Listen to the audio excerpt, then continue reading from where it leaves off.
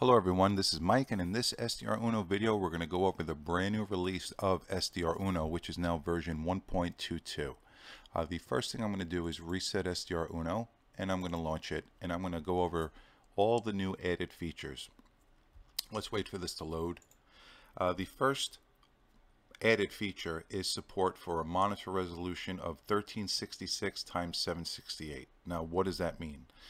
Based on your monitor resolution, plus or minus whatever the defaults are, SDRuno is going to auto-populate the screen with specific modules based on your monitor resolution. Now you can go into options and user manual, and we'll pull that up and scroll down a little bit, and I'll let you know what page it's going to be on. It is on page 12.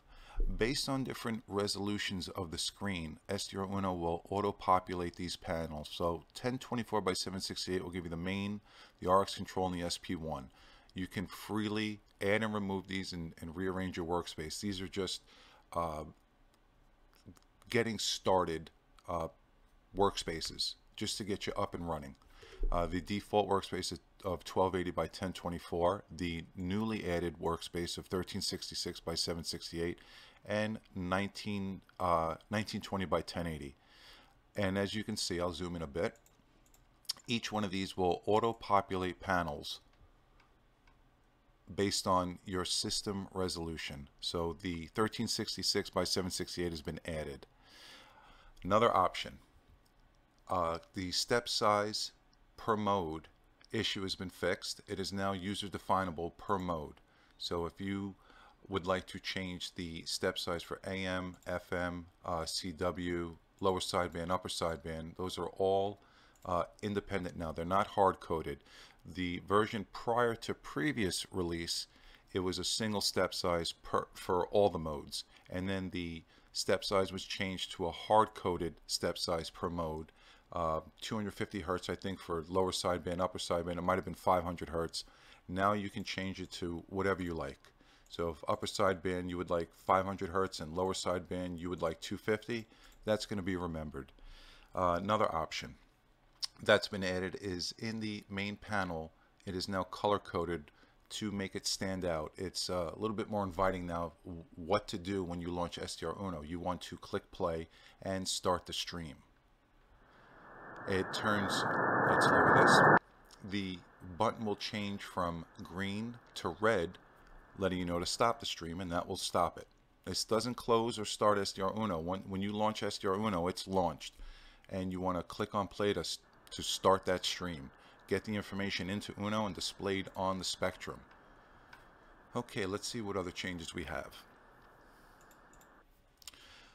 We have the schedule configuration here, the schedule, the automatic recording. What this is going to do is allow you to set a start and stop time, telling SDRuno that you want to make an IQ recording and record the whole entire IF bandwidth that's selected. So if you're at a sample rate of 2, decimation of 1, final sample rate of 2 megahertz, you're going to record 2 megahertz of spectrum, and you just tell it the start time and the end time. SDRuno, the stream doesn't have to be started. It's going to automatically enable that option. So if you're a medium wave DXer, FM DXer, if you want to catch whisper signals going on at night, if you want to record a satellite pass, I'm probably missing a bunch of things, but I hope we're explaining it properly to you. Wherever you want SDRuno, not wherever you want, however you want SDRuno to record at a given date and time, it will now do it. Now also in the recorder, do not forget to set your recording folder. So you would right click on the recorder, tell it where you want the recording to go.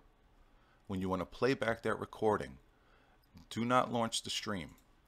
You want to go to options, select input, wave file, and tell it where that recording is, and it's going to play it. And then you'll have the option to loop it. So if you do let's say a 5-second recording and you want to keep listening, instead of it just playing from start to finish, you can loop it. This is also documented in the manual. Any questions, just leave them in the comments. You guys know I try my best to answer all the comments. The mute button has been moved. A couple changes here in the RX control. Another big change is the band buttons.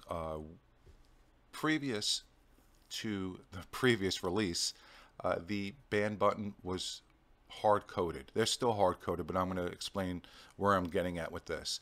It wouldn't decimate or change the sample rate. It wouldn't frame the band. It would just pretty much plop you right in the band, and it didn't frame it properly. So now you have the option for ham upper, lower, and broadcast, and I'm going to demonstrate that now.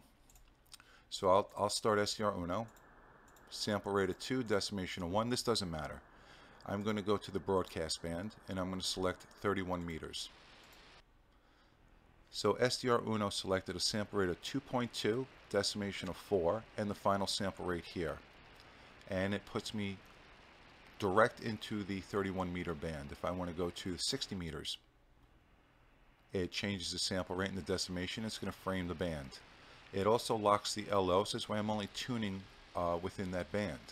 If I want to disengage it, I believe I'm at 60. Just click it again. It will unlock the LO, and you're free to put the sample rate and the decimation back to default. Again, just clicking on the band, right click or left click.